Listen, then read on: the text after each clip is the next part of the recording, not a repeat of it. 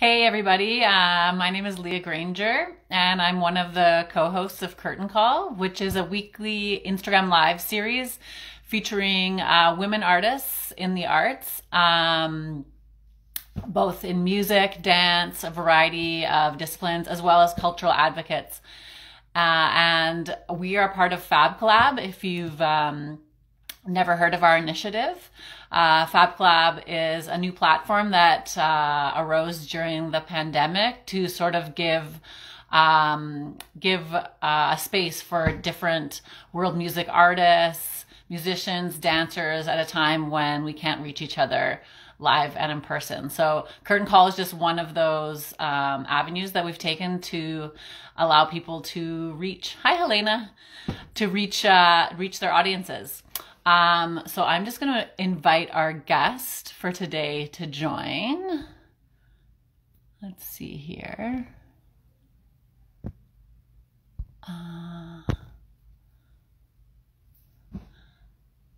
There we go. So today on the program, we have an incredible musician joining us. Her name is Annabelle Chvostek. There she is. Hello. How are you? I'm well. How are you? I'm wonderful. It's a beautiful day here in Toronto. It is. It's sunny and gorgeous. We've got snow. We've got sun. I'm just going to turn up my volume a little bit. Well, let me just introduce you. So Annabelle is a Juno-nominated singer-songwriter and a multi-instrumentalist.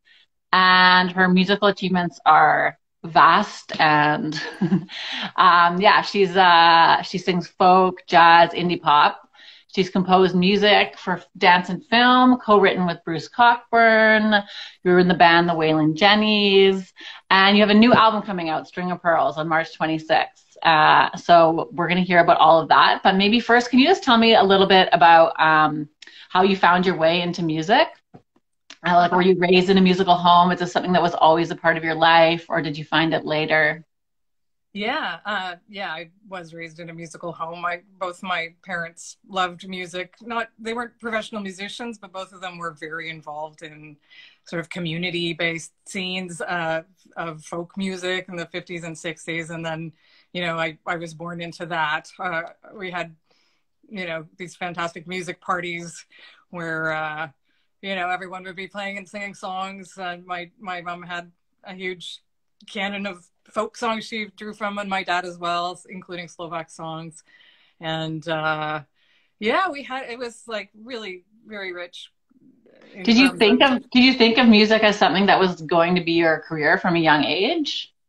I was doing it then. I was also in the Canadian Children's Opera Chorus, so we were doing things in theaters with audiences, and so I was sort of doing it already in some ways. And I didn't know really. I guess in my teens I started writing songs, and that's when that sort of clicked into place. I remember going to some folk festivals and thinking like, oh yeah, I want to do that. It's funny. I grew up going I'm from Vancouver, to the Vancouver Folk Festival. Yeah. And I always remember it being like my favorite weekend of the year, just like the vibe. But it wasn't like, I was never like, oh, and this is what I'll do. Like, it didn't come till later. So it's lucky that you, at a young age, were kind of like, this is amazing. I want to do this. Yeah. So then what happened? Did you moved to Montreal? Is that right? Yeah, I moved to Montreal in the 90s. I went there to, go to Concordia University, studying interdisciplinary fine arts. And very cool. What was Montreal like in the 90s? It was fun. Yeah, I bet. I mean, it was, rent was super cheap. There were lots of artists flocking there to just be able to do their thing. And the vibe of the city was amazing. There was this whole kind of cabaret scene going on. Like, I got into playing at these sort of poet run events in a way. Mm-hmm. And there were these just all these variety shows where you'd go and play a few songs, and people would do performance art or poetry or dance. And then there was also, I got really involved in the dance scene there as well, like contemporary dance. I was really drawn to that. And then as well, I was quite involved in a kind of a queer feminist scene that was also quite formative and really fun. There was a cabaret show called Le Boudoir, which happened every year for 13 years. I was there for about 10, and it was like themed after the 1930s kind of vaudeville cabaret shows, chorus girls that's so cool. and dance numbers, and yeah, it was really fun. So I love that. I don't know why there isn't like more of that now. There was like one show I used to go to in Kensington Market in Toronto at a place called Bread and Circus. I don't know if you remember this place, but they had like, yeah, like a variety show. And I'm like, why is that not a thing? Like people like variety and and you get like a little taste of everything, and like people can experiment and try things. I don't know. I love it. Yeah, it's a fun way to, yeah. And there's still like more of it in Montreal, I feel like. I've gone back and like danced there and stuff like that in sort of, yeah, it's fun.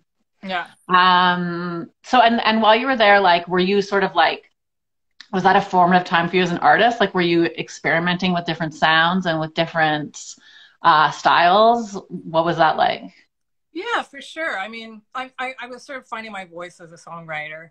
I guess there was this like, indie folk world happening that I was really part of, informed by this like DIY Riot Girl thing that was going on. Yeah. So I mean, yeah, I had a chance to explore a whole bunch of different genres there. There was a lot going on with jazz and electronic music, and I was experimenting with that and learning about it too. What instruments were you playing? Well, I mean, mostly guitar, but then there have been periods where I've like had samplers and, like drum machines and things all around me. That kind of stripped down eventually to, I guess I got involved in kind of an old time country world for a while. And I just started picking up the violin more and, getting into that.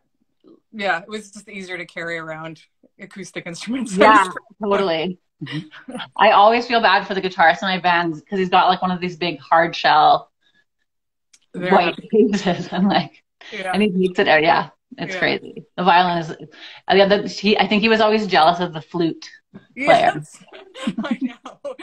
Yeah, after, like a few hundred airports, you're kind of like, why am I not a dancer? Well, costumes. I feel like I always had like, especially for flamenco, it's not like you're wearing some small little item. You're wearing some huge ruffled skirt. Yeah, how do you get that around in your, a big suitcase, so you don't get to bring anything else. Right. Your shoes are probably pretty heavy too, right? Yeah. So, and then after that, like you went on to have a huge amount of success, do a lot of different things with the Waylon Jennys, co-writing with a lot of different people. And then in 2015, you had a bit of a slowdown where you kind of had to take a step back. Can you tell us a little bit about how that happened and why? Sure. Well, it actually started even earlier back. I was on tour in England, and I had a sound check, one of those awful things that you hear about or hope will never happen. I got a feedback blast that that gave me permanent tinnitus and major hearing loss. And then in 2015 I was on another tour in England again. I go there a lot. I got back from that I was touring a record. I got back from that, was about to head off to Europe, and my back went out. Oh my God. So my back went into super spasm, and then the sort of chain of events happened. I woke up one morning and my meager hearing was completely gone in the left side, and the tinnitus was even louder. Very sensitive hyperacusis going on, and then my hands stopped working. Like all this stuff happened, so I was I don't know. Yeah, I wondered if I would be able to keep going with music. And so it was, but it was, you know, this moment of my body going, okay, you got to slow down here. This conquest of territory that is touring is like not working. You know, time to chill out and reassess. So I had a long period of that where it was actually an opportunity to really connect with my community here in Toronto in a beautiful way that is nurturing and really feeds me in a big way. So up until then, were you kind of spending a lot of time on the road? Yeah, it was. Yeah.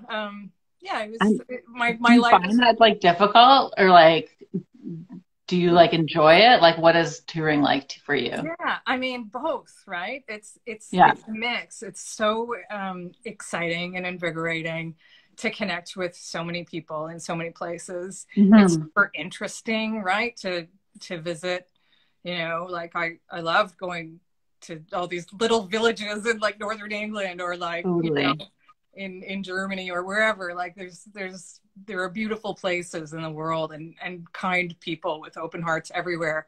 So that's the plus side. It's fantastic. Yeah. And getting to, you know, and people being open to what I'm doing, which is very lovely. Yeah. So yeah, so and there's magic that happens in a theater space with people. It's beautiful, or any kind of space with people, you know. With people. Yeah. Oh, people, I miss you. Yeah. So. But it's hard also. Like I love it. It's like for me, I find it like such all the things you said, like such a rich experience, and like you meet so many people in such a brief period of time, and people are so generous, especially. I don't know, yeah, like in little festivals and places where it's like a lot of community led, like, yeah, volunteers and all of that kind of thing. And then like being with other musicians, but it's also like so exhausting. And I imagine like if you're doing that all the time and internationally and that you could like burn out at some point, you know? Yeah. I mean, that's the flip side, right?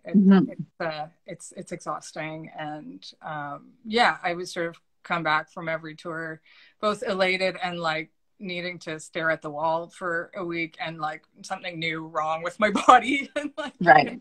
Yeah. So it's like you really push yourself. Yeah. So it's all. So how were you able to like heal from all of these things that were happening to you? What happened?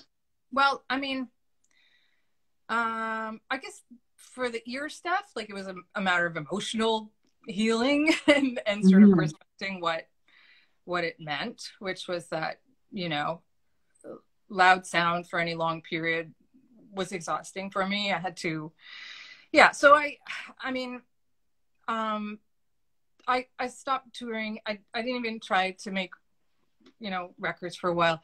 I was invited to be an artistic, like an artist in residence with Echo Women's Choir in Toronto. And which is a community-based choir. And so the directors of that, Alan Gosser and Becca Whitla, kind of took me in, mentored me in you know, arranging, conducting, composing for a group of a choral group of women, and this group of women were very kind of nurturing and lovely and welcoming and soaking it up. So it was like this very safe place to kind of explore something else and to not be, you know, and to be committed to something for a year, which turned into 2 years. And yeah, it was that was a lovely experience. So that was very grounding. And and just to have like that community around you. And also, were you in Toronto for, I'm assuming, for all of that time, so you weren't touring, so that probably hadn't happened for you in a while to spend time like in your city. Yeah, exactly. So yeah, I was very grounded here, though we were, my partner and I and then our daughter were going to Uruguay yearly, so that was the only yeah.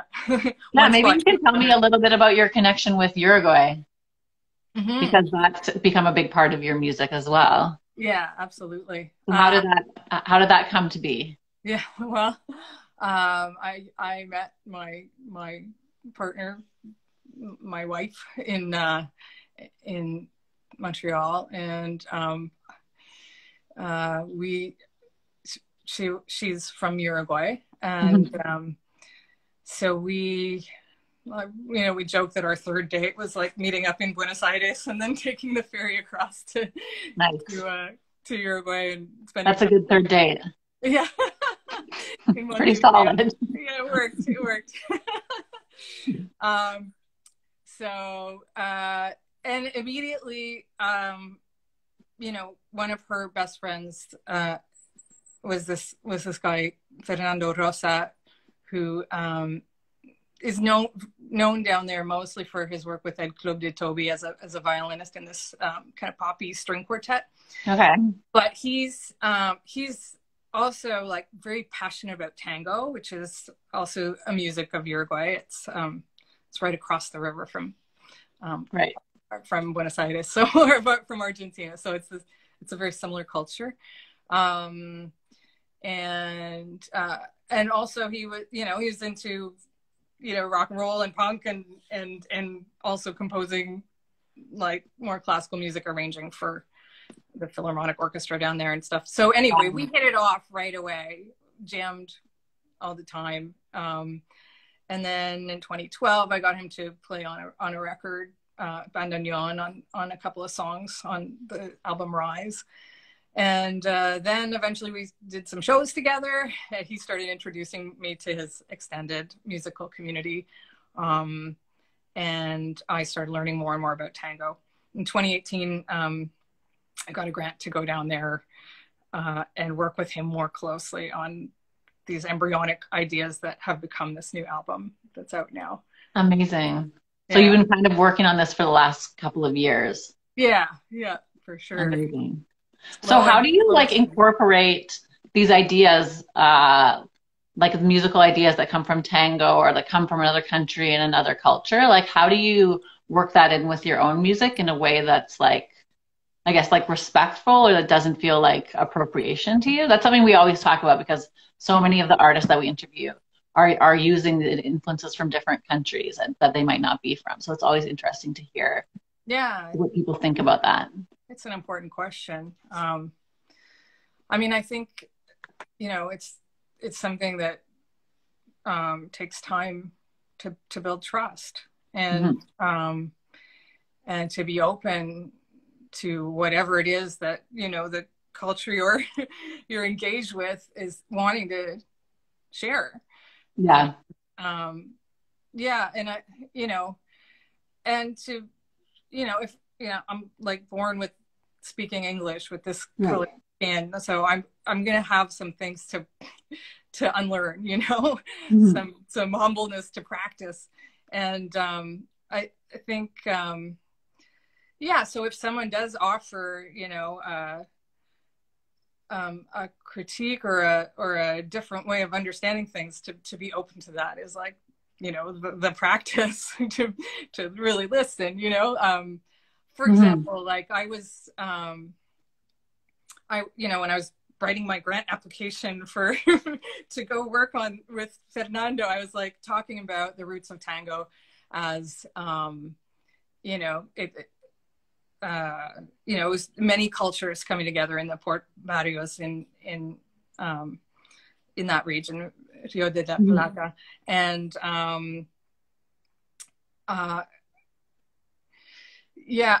I mean, I was sort of seeing it as a celebration, right? It's a celebratory thing.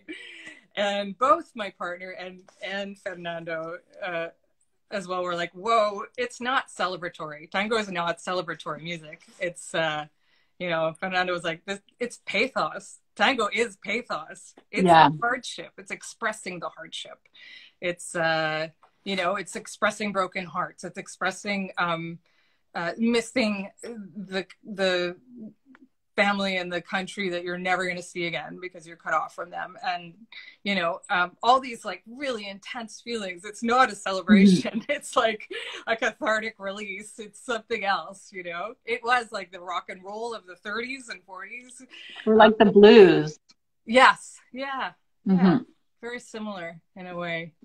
So, and that, you know, and being open to hearing that was Mm-hmm. very liberating for me, and kind of shot me into this direction of like, well, what if, you know, I sing about things that are unresolved and dive into painful things and not try to resolve it and tie it up in a bow at the end of the song. And, you know, just let it be that expression. So that, which is something that definitely has come into this new album that I'm putting out. This album. Yeah. Yeah, and I also saw you recently released a single, Walls, and I saw the video, and it's so cool because you're collaborating with Denise Fujiwara, which is incredible to have. Yeah, I just love to see dance, like in collaborating with music. It's so wonderful. Can you tell me a little bit about how you began collaborating with her? Because she's such a force. Yeah, she is. Well, she was doing a piece, I think it was in 2018 as well, yes, called Moving Parts. And it was, you know, she had her wonderful dancers, but then she had a whole choir of people singing pop songs. And yeah, so it was, that was sort of, and I, somehow got in there as a section lead for one. Somehow I got there. I was involved in Echo at the time, and I was doing choral stuff, and my friend told me about it, and I went for it. So that was sort of an aha moment. And then when we were sort of conceiving of the making of this video for Walls, I wanted there to be a dance at the end. The premise was, you know, that was created by Carlos Coronado, the director, was, you know, of this woman walking through, you know, our empty pandemic landscape seeking connection. And then I wanted there to be a dance that happened at the end. And so I wrote to Denise, and not thinking that she would say yes, but but just checking it out anyway, you know. One of those moments of like, well, if I don't, it's definitely not going to happen. You gotta just put it out there. Yeah. And she was into it. She was great. She said yes. She'd never done a music video. She thought she'd try it. And then she cast all these like superstar Toronto contemporary dancers, and that's the thing is like, well, there's a dance at the end, but there's also like movement throughout it. Like to me, there's dance throughout it. I don't know. It's like, you know, it's not like this full choreography, but you see all of these different artists. It's very cool. Right. Yeah. They kind of peek in there, and then Bryn Jennings is the main character who holds it all together. She is fantastic. So when you were writing that song, like, were you thinking about the pandemic? Because it's like, well, like the theme seems to really fit. Like, did it happen before or during? Yeah, no, I wrote the song before the pandemic. With Amy Katz, it was a co-write. I mean, it was sort of, the meaning was kind of ambiguous to me at the time. I didn't really necessarily have a fixed definition of what it was about. It was a whole bunch of things floating around. And then, you know, and then with the pandemic, and the sort of awakening that happened last June, you know, all those things, you know, they're in the lyrics somehow, you know. It was like a premonition or something, like it's stuff it was already there. Yeah, that we've been trying to deal with, and all of a sudden there's language for it now, which is good. So it, you know, and then the video happened in the midst of the pandemic, and we were just like, okay, this makes sense. Let's talk about it in this context. And so I encourage everybody to check out the video. It's really cool, and it just like feels very of the moment. It just feels relevant, and it's great. Do you think you could tell us a little bit more about just the making of the album and sort of like if there's like a general like message, and then also maybe I'm curious just like how people in Uruguay react to the music where you incorporate tango in your own sort of way. Like, have you gotten a reaction like from people? I ask this as a person that does flamenco, just Yeah. because it's such a traditional. It can be such a traditional art form, and there are like lots of artists doing very contemporary things with it. But I'm always curious to know what the traditionalists sort of think about what all these like other people from other countries and stuff are doing with their art form. Like, Yeah. what do they think? And generally, I feel like it's pretty good react. Like, I mean, it depends on the person, but I'm curious if you had the chance to share it and get any feedback. Um, yeah, I mean, a little bit, right? Like um, there's one song that I wrote for this album where I Mm-hmm. basically took everything that I felt like I understood about tango and tried to make a song with that and life, of course. Yeah. and and and I sent it to Fernando, not presuming it was a tango, right? And he wrote back immediately. You know, we're all on WhatsApp. And he wrote back, "Es un tango." I'm like, yes, yay, I did it. So That's that was a good wonderful. moment. We're in the middle of like working on a video for that now, and there are two tango dancers in Uruguay who are going to dance Ah, down so there. cool. Yeah, yeah. So, and you know, the guy who's organizing it down there said, you know, it was very musical and like it sounds sounds positive so far, but we'll wait to see what happens when the record comes out, I guess.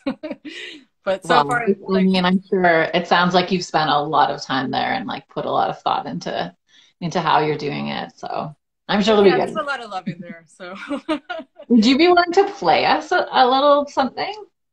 sure, yeah, I will. That would be so wonderful. Thank And you. thanks for like bringing us into your home Oh, over the internet. It's really, especially here in Toronto right now, we're so shut down. I don't know. People like are coming on here from different parts of the world, but here in Toronto, we can't do anything or go anywhere. We're in full lockdown. So honestly, it's so nice to see like a face of somebody that like I haven't ever talked to before. I feel like somebody new. Yeah. So thank you so much. it's nice for me too. Yeah, thank you so much for having me. Our Uh, pleasure. so I'll play this new song that for which there is a new video that is a massive collaboration with a whole lot of people, including like Yeah.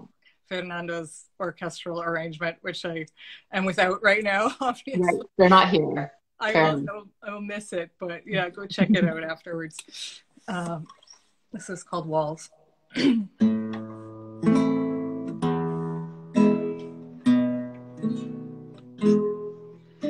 Before the sky turns into walls, can we watch the dusk fall? Purple light on the snow.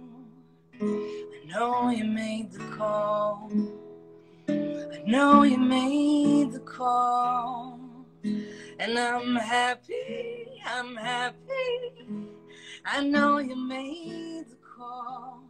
And I'm happy with it all.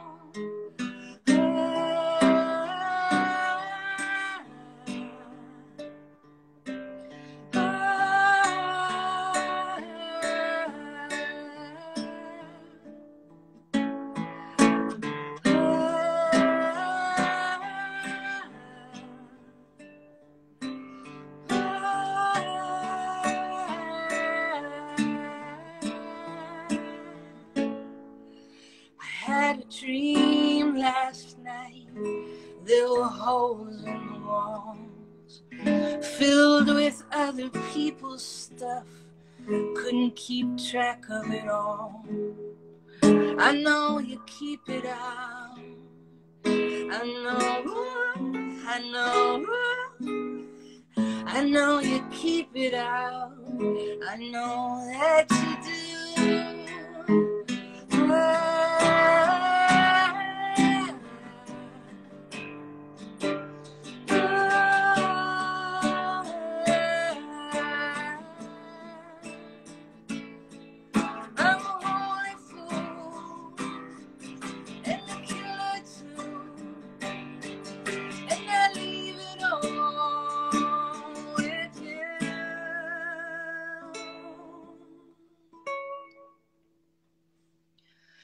light's an open palm, and the branches keep us calm.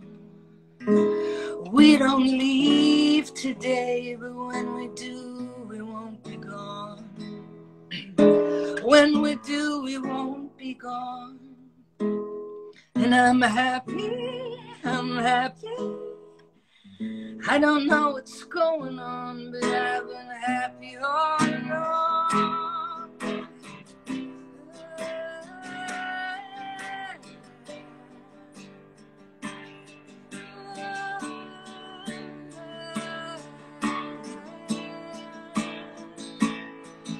I'm a holy fool, and a killer too, and I leave it on with you. I'm a holy fool, and a killer too, and I leave it on with you. I'm a holy fool, and a killer too, and I leave it on with you.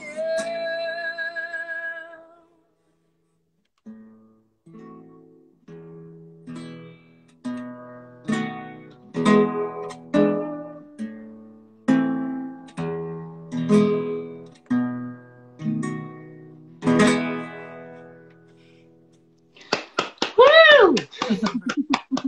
Thank you. So beautiful. It's like haunting.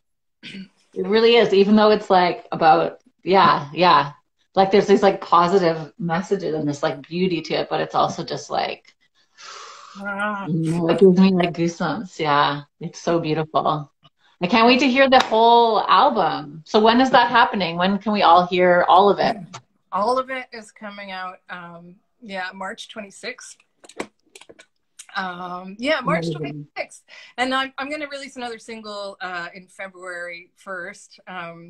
Does it have a video? Yeah, there'll be an animated lyric video.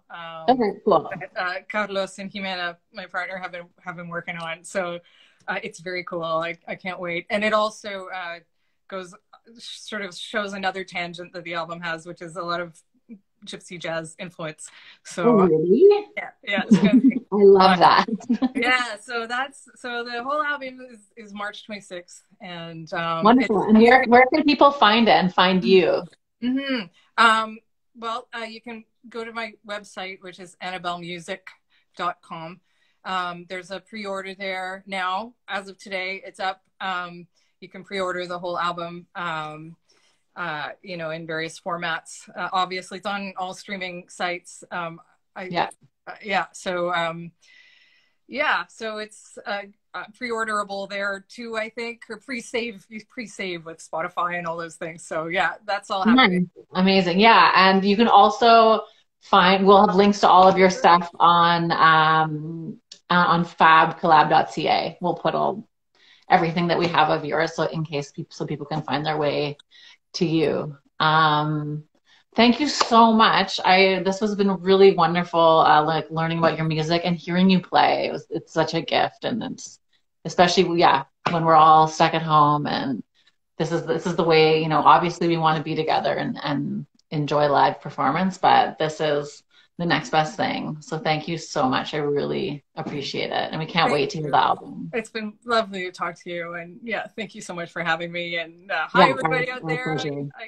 I see you. Hey, Desi. Wave to your friends. And I'm just going to say a couple other quick things. So next week, we're going to be back here. We have a special surprise guest next Wednesday at noon.